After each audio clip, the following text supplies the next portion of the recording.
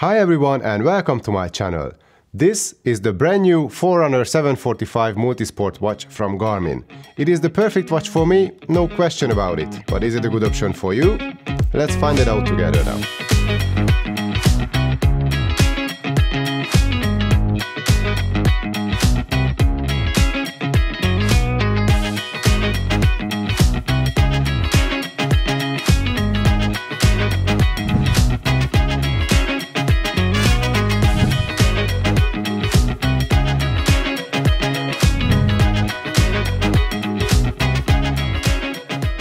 So I ordered the 745 on the day of its announcement a couple of weeks ago because I had this feeling that Garmin kind of tailor-made this watch for me.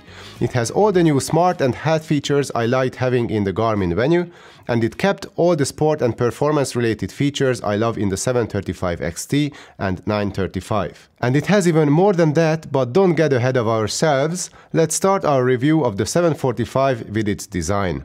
Behind the Gorilla Glass DX lens, you can find the transflective memory in pixel display, which is the same size as the one in the 945, which is basically a more expensive version of the 745 with better battery life and downloadable maps in a slightly larger and heavier case, but we will get back to that later. Thanks to its energy-efficient display, the 745 can last 4 to 5 days even if you have all the features and sensors turned on. Probably it can last even longer than that if you turn off notifications, for example, or if you don't use the built-in GPS that much, so the battery life, as always, depends heavily on your settings, personal preferences, and maybe your training schedule as well. For me, the combination of the small size, the small weight, and the satisfyingly long battery life works pretty well. Garmin achieved the small weight by using plastic all around, but the watch is very well built and looks a bit more streamlined and durable than its previous version, the 735 XT. But the 745 actually shows more similarity with the 945, including the same 22mm silicone straps, the fiber-reinforced polymer bezel, and the metal buttons. Talking about buttons, the 745 has 5 of them, which makes controlling the watch easy even during a workout or running. The watch has no touchscreen, but honestly, it's better this way. If we turn the watch around, we can see the usual 4-pin charging port, which is compatible with most Garmin watches, and charging cables. On the back there is also the Garmin Elevate heart rate sensor and the Pulse OX sensor, but more about these in a second. Now let's have a look at the fancy new features first, starting with my favorite, the music player. The 745 supports Deezer, Amazon Music and Spotify, so you can download tracks and full playlists to your watch and use them offline, or simply just upload your own MP3s to the watch using the Garmin Connect app. Next, you have to connect the watch to a pair of Bluetooth headphones or earbuds, and you can leave your phone at home or in your gym bag. The music player works fine without any hiccups, and it has some basic playback and volume controls. Another feature I would have loved to try is Garmin Pay, but my bank does not support it yet, so I had no chance to set it up, let alone using it.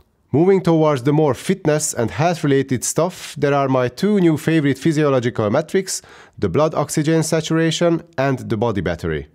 I talked about these 2 in details in my Garmin Venu review, but in short, the Pulse OX sensor on the back of the watch monitors your blood oxygen saturation levels, which gives you an idea of how effectively your body uses oxygen, especially at night when you are sleeping.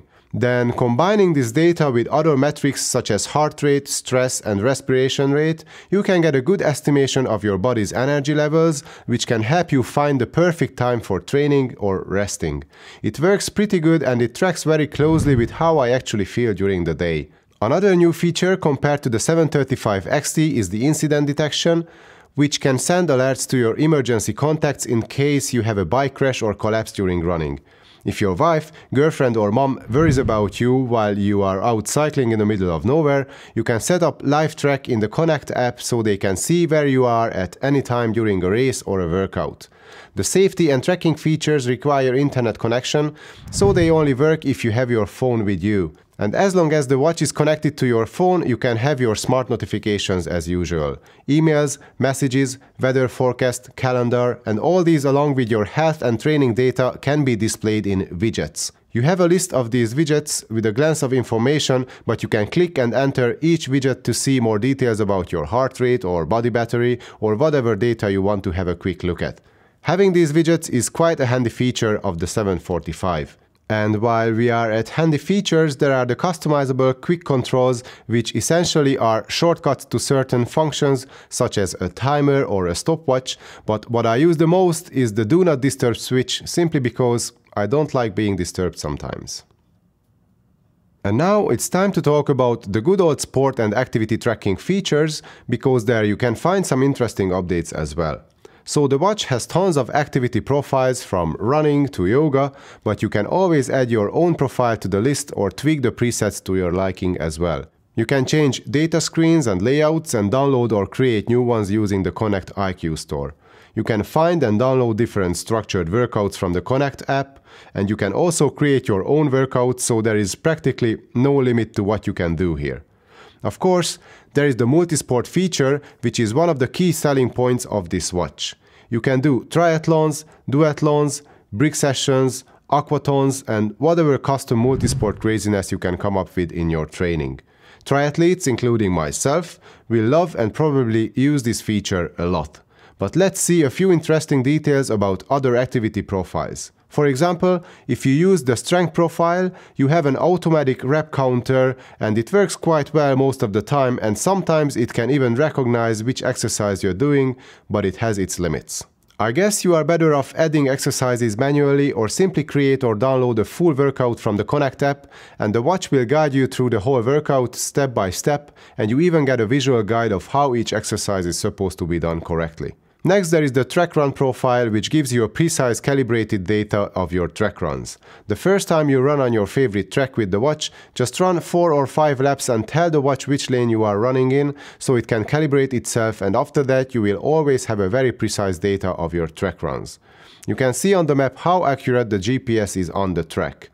The watch will suggest workouts based on your training status or goals, but you can always ignore that and set up a custom interval training, for example, if that's what you want to do instead. If the weather is as bad as it's been here in Ireland the last couple of days, then you probably want to run on a treadmill instead, and the 745 got you covered. You are supposed to run a couple of times outside first for the watch to get a better idea of your cadence and pace, so after some calibration, it can give you a more accurate estimation of your distance and pace on the treadmill.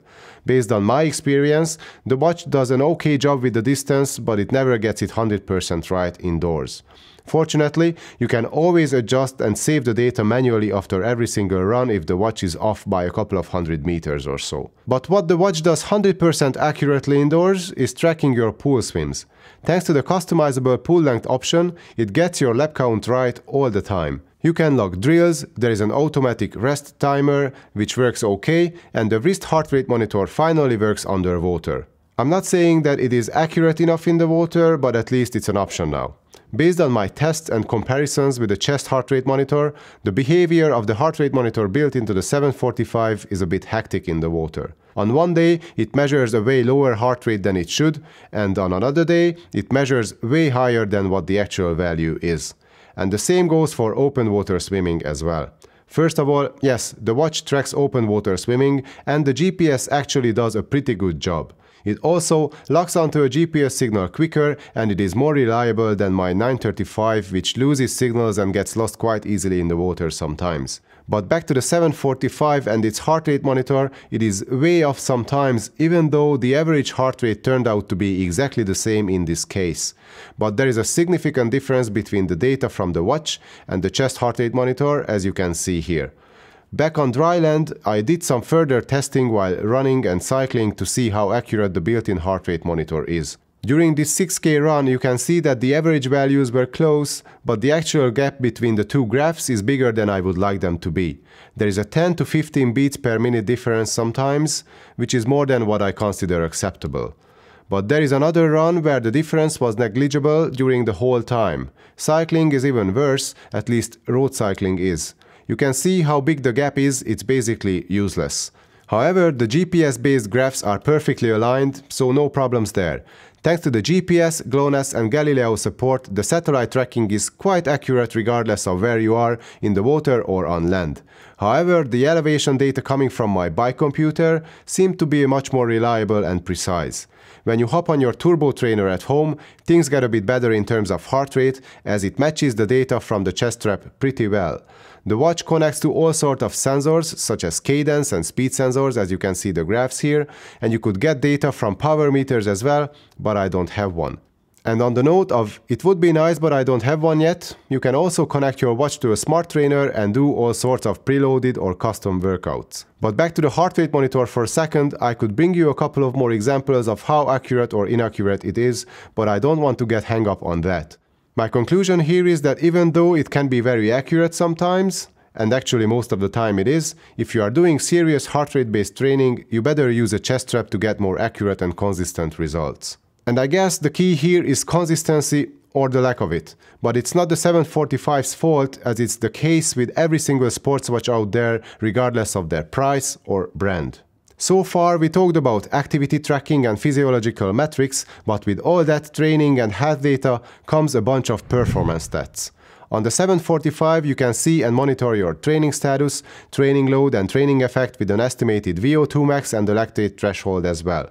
And there is the blood oxygen saturation along with respiration, stress, body battery, hydration, heart rate and sleep tracking, and all this together can paint a pretty detailed picture of how healthy, energized and fit you are and how you should approach your training. Your body battery is low, your resting heart rate is high and so is your training load. In Garmin land, it means that you are tired and possibly overtrained, so it might be time to take a day of training. Do some yoga and stretching and get back to your training routine when you see your numbers are improving. Or let's say you feel rested, your stress levels are low and you are ready to do a hard workout. Then what are you doing here watching YouTube? But before you actually go out for a run, let me do a quick recap first. Okay, you're still here. So, the Garmin Forerunner 745, as I said it in the intro, is the perfect sport watch for me. And I can only hope that based on my evaluation, you can now decide whether it suits your everyday fitness needs or not. If you want longer battery life and offline maps, choose the 945, but other than that, the 745 does give you all the data you will ever need and more. It's smaller and lighter, and it is also $100 or euros cheaper. If you plan on doing a half Ironman next year or anytime in the near future, the watch has more than enough battery life to track your struggles from start to finish, but if you want to do a full distance triathlon, you better make sure you finish before the battery dies, but 15 to 16 hours should be plenty enough for most people to complete an Ironman. And as far as its everyday performance goes, the watch is easy to handle and the menu is well thought out. The buttons, controls, widgets and shortcuts might take a minute or two to get used to, but if you ever used the Garmin watch before, you will feel yourself at home pretty much from the get-go. The Connect app is easy to navigate, it's well designed and it displays all your essential health and performance related data, so that only adds to the appeal of the watch. Garmin didn't really cut too many corners when creating this watch, and I have to agree with what the 5K runner said on his blog, and that's that the 745 is not really the successor of the 735 XT, but much more like a smaller version of the 945. And there you go, these are my thoughts on the Garmin Forerunner 745. I hope you liked the video. If yes, then please give it a thumbs up and subscribe to my channel. There are some useful links in the description below, and probably there will be a few comments there as well sooner or later, so check them out if interested. Thanks for watching, see you next time.